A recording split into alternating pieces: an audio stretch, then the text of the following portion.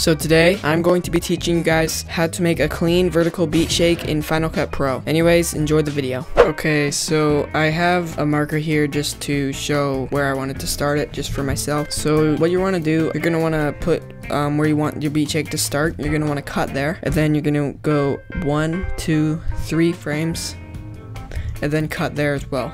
So you should have 1, 2, 3 frames cut out. Now for the transform part, where it actually does the screen movement, what I did, I used the Y position. I start it at 49, and then next frame I go to -49, and then next frame I go to 40, like that.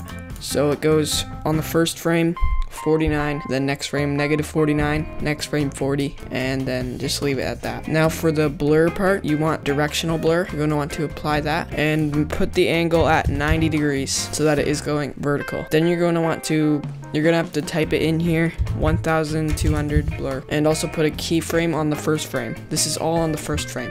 And then you're going to want to go to the end of it, so you're going to want to go to 2 frames, so 1, 2, so right there, and then you're just going to want to put it at 0. That is basically everything, and yeah, I hope you found this tutorial helpful. I hope you enjoyed, and yeah, see you in the next video.